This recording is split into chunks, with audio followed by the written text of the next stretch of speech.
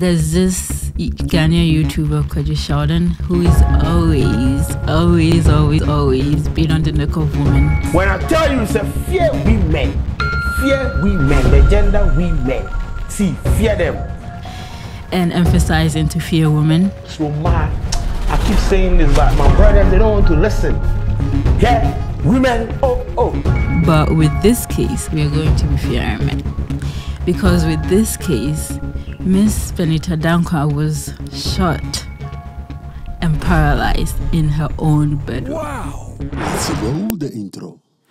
Hello, everybody. Welcome to Twist the Story. And according to court documents, organized crime is on the students survived the attack. Criminals have become more brazen than ever before.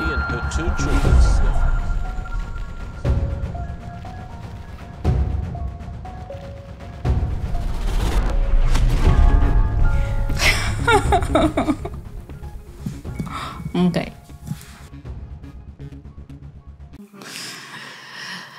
Hi, everybody. Welcome to Twist the Story. I hope you missed us. It's been a week, and I hope you had a blessed and amazing week. I know we did. If you're new here, welcome to Twist the Story.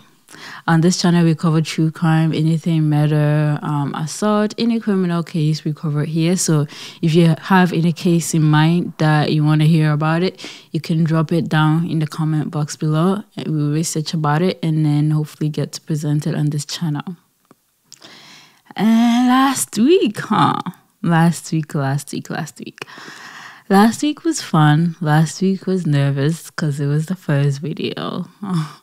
We covered the Accra Strangler. If you haven't watched it yet, you can go down the channel, videos in the channel, and then you can watch it. It was the first video. We mentioned that we were going to put the letter on the side of the video. However, it wasn't there. This week we'll make sure that all the pictures are on there. And all the comments, the like, we received them. We're very grateful, and we hope you keep liking, commenting, and then don't forget to subscribe. Today, we're going to be talking about the beautiful Miss Benita Dankwa. There's this Ghanaian YouTuber, Kwadwo Sheldon, who is always been on the neck of women and emphasizing to fear women. But with this case, at the end of this case, it's going to be revised. We are going to be fearing men.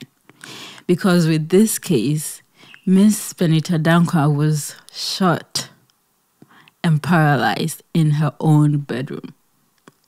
Yeah, that is a very scary thing. That is not something that you usually think about when you're going to bed. We think about, in the morning, God waking us up, giving us the breath to wake up. But you never think of waking up not being shot in your own bedroom. So it is a very interesting case.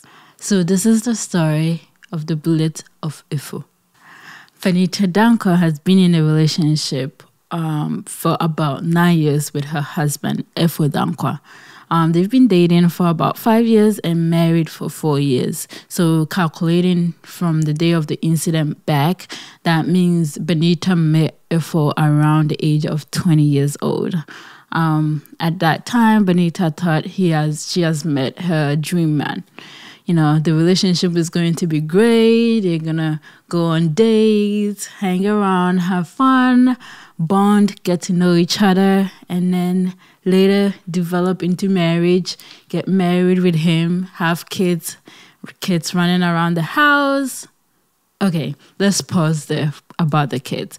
Because during the dating period with Efo, Efo told Benita that he does not want kids. However, you can't stop or put a pause on someone's dream. So Benita decided to keep dreaming about having kids, having the whole married life, because she thought that later on in life, Efo was going to change his mind and later on want kids. So she decided to continue on with the relationship, even though they both had different dreams, different goals for the relationship. So 5 years into the relationship, Efo kneeled down on his knees and proposed to Benita. One would think, well, I'm sure everybody have the same question that I have in my mind at this point. Have they solved the issue of children? Are they now in agreement? Are they going to have kids? Are they not going to have kids? Well, these questions were not answered when Efo proposed. However, that didn't stop Benita from saying yes. She said yes to the man of her dreams, that she would marry him. So they got married. And 4 years into the marriage, at this point, there's still no kids yet. However, miraculously, Benita got pregnant. So one would say her dreams or ignoring the issue of children didn't benefit her, because at the end of it, she was pregnant. That means she's going to have kids, right? Does that mean Efo is now unhappy because the marriage is not heading into the direction that he dreamed of? Well, we don't know the answer yet. Maybe he was not. But Benita was pregnant. At this point, which was August 28, 2015, which was a Friday, it was the usual day: go to work, come back, cook, eat, watch TV, probably sleep. When I was a kid, we would usually make dinner after school, and then after dinner, if you were a student and it was a weekday, you would sit behind the TV and study. If it was a weekend, you get to like watch TV with everybody, probably news. Most of the time, there was like a movie going on. So on a Friday, I'm thinking Benita is back from work, cooked dinner, and was probably watching African movies that they usually show on TV. And afterwards, they went to bed, Benita and Efo. So they went to bed. However, Benita got up in the middle of the night to go use the restroom. And when he came back, Efo also got up to go use the restroom.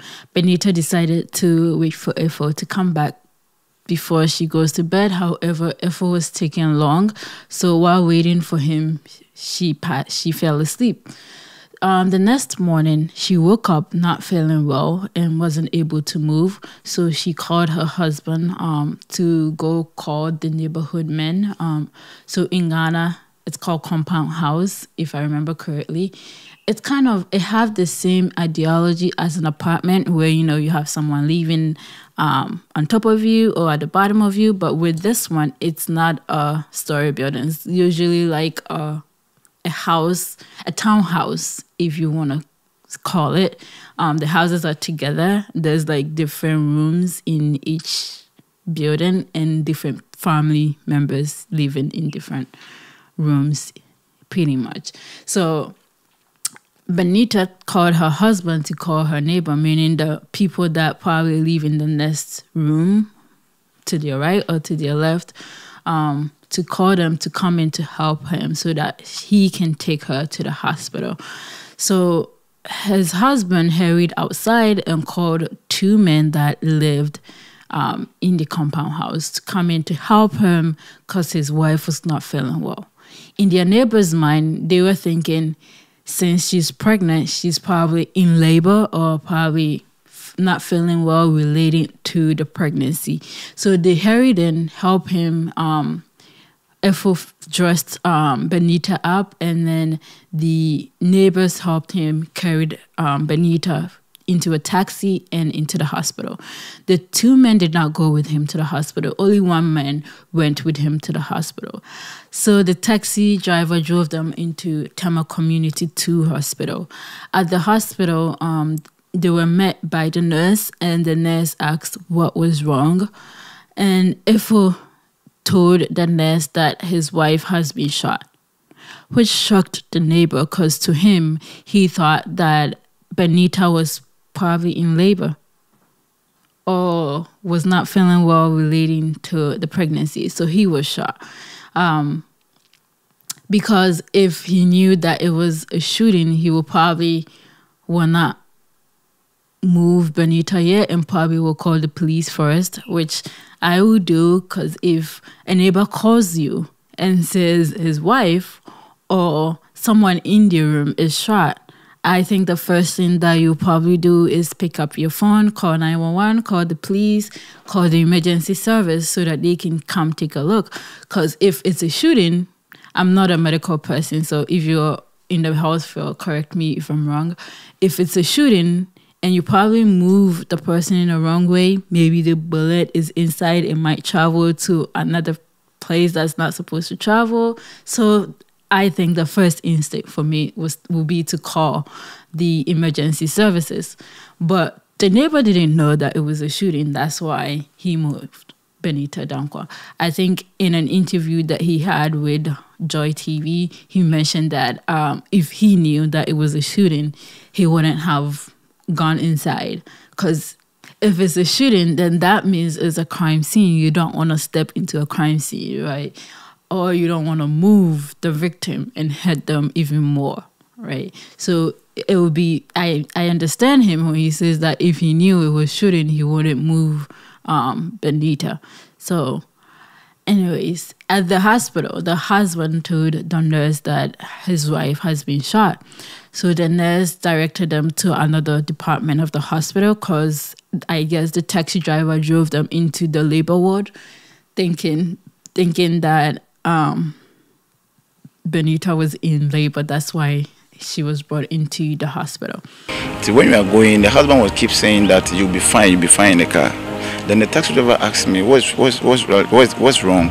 And I told her that maybe it's first time pregnant, maybe it's finding difficult to, and maybe it's about to deliver baby or something. And we rushed to the hospital and then we sent her to the labor ward. So when we sent her to the labor ward, the nurse asked us that, what is the problem? Then the husband said it was a gunshot. So they went to the other department that the nurse directed, but the other department also mentioned that since it's a shooting, they will need a police report, which made sense.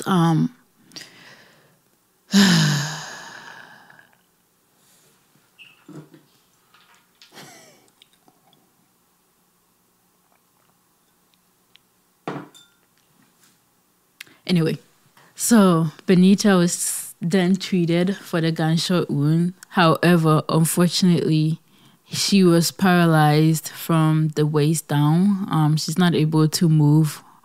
The doctor said that she will probably later on be able to use her hands. However, she's going to need therapy. And Benita has been going through numerous of surgeries to get better. And her baby, thankfully, thank God, they were able to deliver the baby safely, even though it was premature, but the baby is doing fine and was healthy. However, the baby's mother is not going to be able to move, use the restroom by herself. She's not going to be able to do much because of the gunshot wound. She was paralyzed and is bedridden. And at this point, her husband, Efo Dankwa, abandoned her, so she was living with her parents. After the hospital have treated her, there were some hospital bills. Benita stated that she called her husband so that her husband can sell the vehicle that they have and also be able to help gather the money so that they can pay the hospital bill. However, she mentioned that her husband does not respond to it and is not willing to help them either financially or nothing at all. So Benita is with her parents, her mother and her father. Her mother, who is 54 years old, at this point in her life, she has raised her kids, and her kids, I'm sure most of her kids has been married. So at this point, I'm sure she wants a life where she's relaxing at home and her grandkids are running around her, pampering her grandkids, come visit for a few hours and then go back home, or the grandkids come visit and then go back home. At this point in her life, 54 years old, I'm sure she never thought of, coming back and raising a baby, which is her daughter's son, and also taking care of her daughter who can't move, changing diapers, and waking up in the middle of the night just to move the baby to the mother to feed and things like that. I'm sure she never imagined her life being that way. And I'm sure most people her age, 54 years old, never imagined that something like this can happen to their child. It is heartbreaking. When you see the interview where, when you see that documentary by Manasi Azuri, it's actually on YouTube. The mother talks about how she have to take care of the baby now because her daughter is paralyzed and can't do much for herself. It's heartbreaking as you watch it. We will link it below in the description box. So if you want to go see that documentary, it is heartbreaking to see the mother and father talk about your daughter and what's going on with your daughter. As well, they interview Benita Dankwa and she described how she feels. Because she's on the bed the whole time, she has some skin irritations that she have to go through, which is, it's heartbreaking. It's heartbreaking and sad. You will never imagine that your life will be that way. You're thinking your husband is supposed to be your head, your protector, someone who is supposed to protect you and ends up being the one that hurts you. I'm sure it's very heartbreaking. After this whole incident, Efo Dankwa was arrested. However, he was let out on bail. And because he's let out on bail, he's able to move around. And sadly, Benita and Efo still goes to the same church. So I'm sure Sundays she will have to see him, and to see someone who have hurt you this bad, someone who have put your life in danger every Sunday, at least once a week. At least once a week. It's traumatizing, I would say. Yeah. So let's go back to the crime. So Benita shot in her room. You're guessing who shot Benita.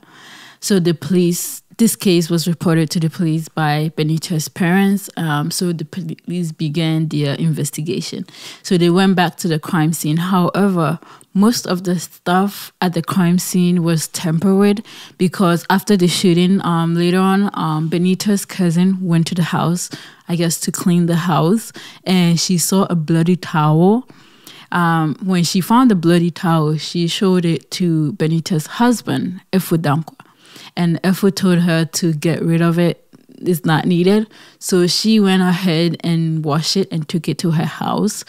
So that was one of the evidence that was, I guess, tampered with or lost because the crime scene was interrupted. So that was gone. What's left is the room, right? She was shot in the room. So you imagine that someone came in, whether broke the door or broke the window to come in. However, the windows and the doors were perfectly fine. There was nothing wrong with it. It doesn't show that anybody have come in or have gone out. So that means whoever shot Benita was in the room already, which they would have noticed when they were going to bed or before they locked the door. So no one came in, no one went out. So that means the person that shot Benita had keys to the house that can come in and go out of the house anytime, right? And it was in the middle of the night. So if someone was coming in, opening the door, I'm sure her and her husband would have heard them, right? So that means the person that shot Benita must have been in the house. And there are only two people in the house, Benita and her husband, right? So imagine you're in a house, just you, doors are locked, windows are locked, security alarms are on. So if someone is coming in, you hear. So it's just you and let's say your friend or your husband, and you get stabbed. You didn't stab yourself. So then who stabbed you, right? So we can all imagine who stabbed you. So that same thing applies to this case. The doors are locked, windows are good. There's no breaking in. So and then someone gets shot. So who is the suspect in this case? So the husband became the suspect in this case. That's why he was arrested and was bailed out. The case was investigated and later went to court. Efo Dankwa was found guilty and was sentenced to 39 years in prison, in jail. So what was the motive for shooting his wife? Is it because that the issue of not wanting a child was not discussed and agreed on? So Efo did not want a kid. So because of that, he shot his wife? Or is it that he was out of love with his wife and wanted to move on? However, he couldn't move on because at this point, his wife is pregnant and with a child. So he couldn't move on or divorce her. The motive is unclear why he shot her. I will think that it's because of the kid, because he made it clear at the beginning that he didn't want kids. It was later found out by the police that Efo Dankwa had a girlfriend who he was with and was arrested with. And the lady made it clear that she was in a relationship with Efo. So one can say that both reasoning apply. He probably want to leave his wife or leave the marriage. However, there was a child, so he thought that probably the only way out was to shoot and kill Benita.